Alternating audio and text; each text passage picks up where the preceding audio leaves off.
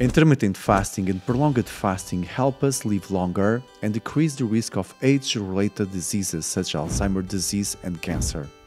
First, we need to find out our chronotype to know which meal to skip. Never break the fast with sugar or flour-based products. The best method is to do random days of different types of intermittent fasting. On this channel, I share science-based solutions for everyday life. My name is Dourado and I am an integrative health expert. I've been doing intermittent fasting, exercise while fasting, and prolonged fasting since I was a teenager. I've been giving lectures and courses for almost 20 years on fasting, so I think I have a lot of experience and scientific knowledge on it. In this video, I will explain in an easy way what fasting is and how to do it. There are two types of fasting: intermittent fasting and prolonged fasting. Prolonged fasting is when we are without eating for 2 days or more. So before doing prolonged fasting, we need to learn how to do intermittent fasting, and that's why in this video I will focus and talk only about intermittent fasting. Intermittent fasting is not a new invention. In fact, we've been doing this for millions of years like all animals, when you couldn't find food. If we weren't able to go many hours or days without eating, we would have been extinct. We are prepared to survive, to activate genes and primitive mechanisms that allow us to adapt, called the hormetic effect, which in simple words mean that what doesn't kill us makes us stronger. To increase the chances of survival, the brain becomes more active, focused, less stressed.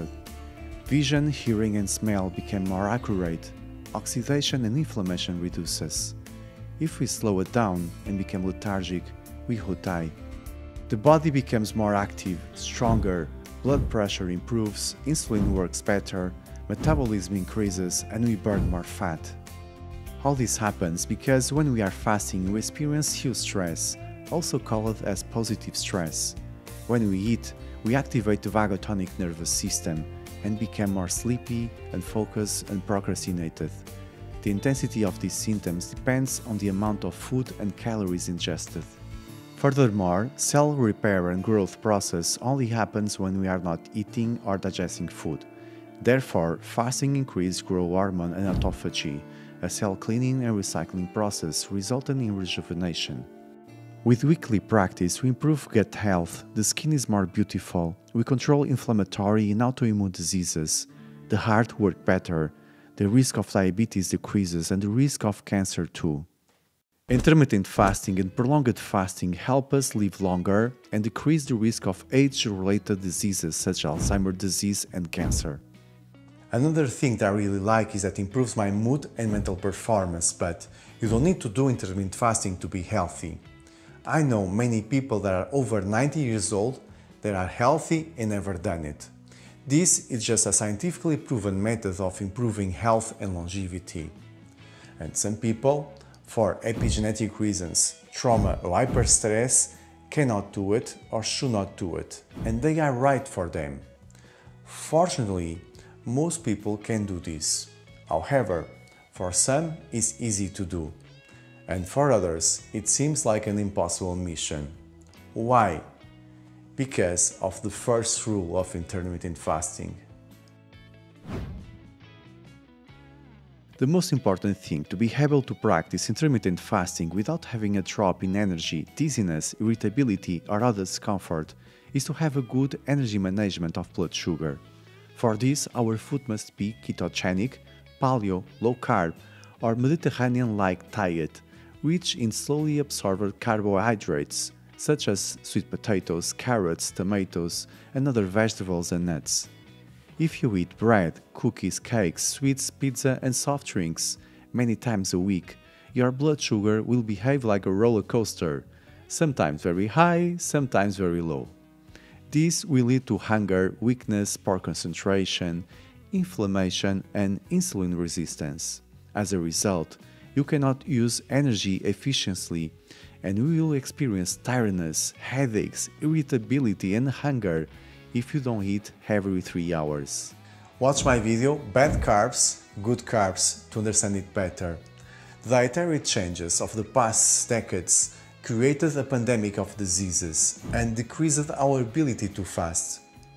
You don't need to stop eating bread and cookies, but you need to find out your limit to be able to do intermittent fasting, which should also be the right amount to not develop diseases and die younger. It's not so important our last meal, but how you eat throughout the week. Having a paleo, ketogenic, low-carb or Mediterranean-style diet allows us to fast whenever we want. So, if you suffer from a sugar roller coaster, start replacing bread and cookies with nuts, seeds, sweet potatoes, carrots and other vegetables and fruits. Eat good protein sources like fish and eggs and good fats like coconut, olive oil and omega-3. After 1 or 2 weeks, try cutting out snacks between meals and drink only water, hot teas and coffee. You did it! Great! Now it's time to increase the time without eating to get some benefits. Start by not eating for just 12 hours, for example between dinner and the first meal of the next day. It doesn't have many beneficial effects, but is better than nothing. 16 hours of fasting and 8 hours eating window. This has all the benefits of intermittent fasting. It protects us against obesity, diabetes and chronic inflammation, for example. First, we need to find out our chronotype to know which meal to skip. If we are night owls, we should count 16 hours from dinner to the first meal of the next day. For example, if we dinner at 8 p.m., our first meal should be at 12 p.m. of the next day. If we are early birds, we should count 16 hours backwards from breakfast to know when should be our last meal. For example, if we breakfast at 8 a.m., our last meal should be at 4 p.m. of the last day. If you want to know more about chronotypes, watch my video about this topic and you understand better which chronotype you are. 18 hours of fasting and a 6 hours eating window. We get much more health benefits than doing 16 hours, but first try to master 16 before trying 18. 20 hours of fasting and 4 hours of eating window. Known as the warrior diet, it's an extreme form of intermittent fasting. Practitioners of the warrior diet say that humans are natural night eaters and that eating at night allows the body to gain nutrients in accordance with its circadian rhythms. Is not entirely true. As I explained before, it depends on the chronotype and we all have a different genetically predetermined one. In a 24-hour fast, we only eat once a day. It's even more extreme, but it's the one that gives us the greatest hormetic effect, therefore the greater benefits. Recently I saw a podcast with David Sinclair, a world authority in healthy aging research and the author of Lifespan. And he said to practice this type of fast. Time-restricting eating is the same thing as intermittent fasting. Different names for the same thing. It is a 5-day fasting mode based on consumption of healthy products low in calories. The body doesn't recognize that it's being fed and goes into fasting mode. It was developed and clinically tested at the University of Southern California by Dr. Walter Longo. It is a kind of caloric restriction diet. It is a diet in which we eat 25 to 60% less proteins, carbs and fats than we need, but containing all the essential micronutrients. It is harder to practice than intermittent fasting, but is scientifically demonstrated that it can reverse genetic errors, increase longevity and delay age-related diseases. But we can achieve the same results with intermittent fasting, and it's easier. During fast, we should only drink water, coffee, herbal infusions, or electrolytes.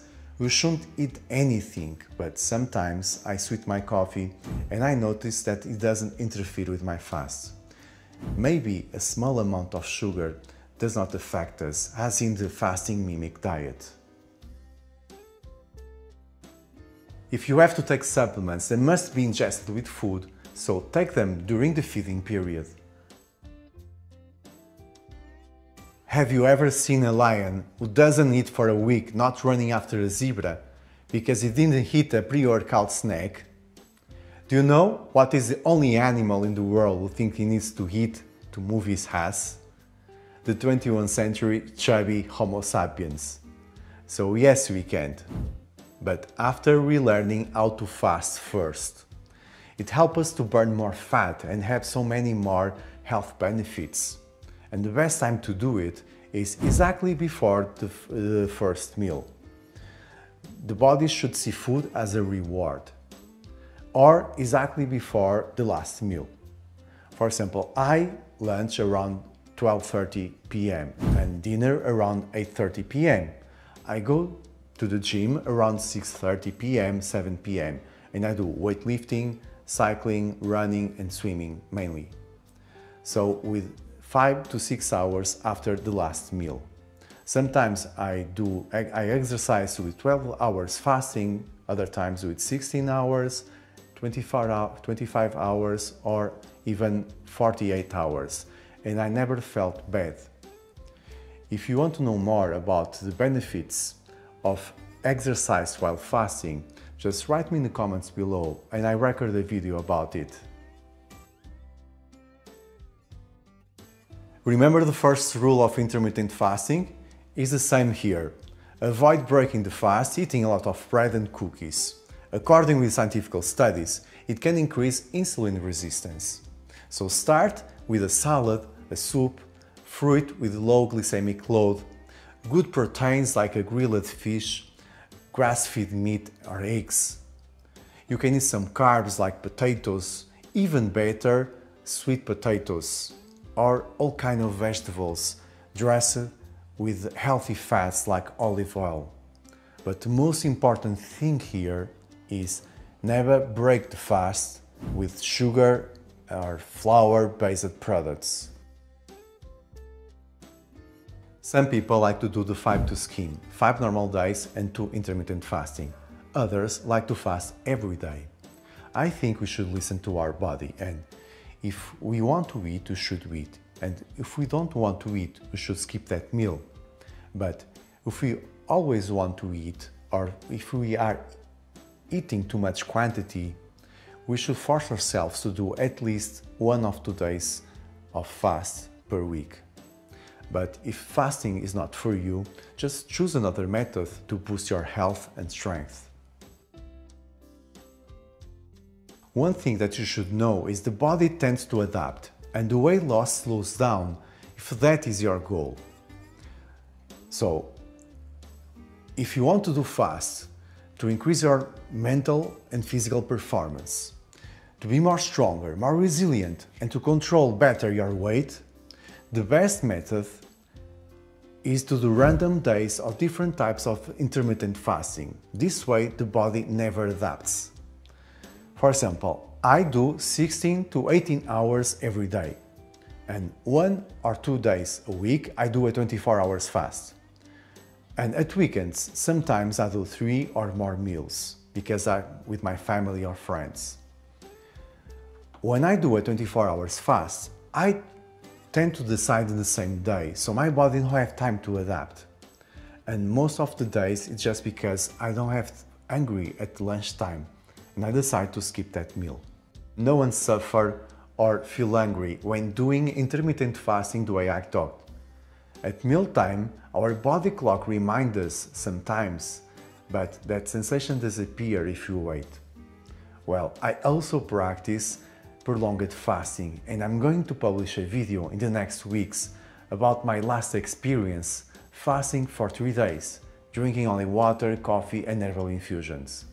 It's harder, but the rewards are even bigger. You must watch that video. Subscribe so you don't miss out when I publish it. And until there, be healthier, wiser and stronger.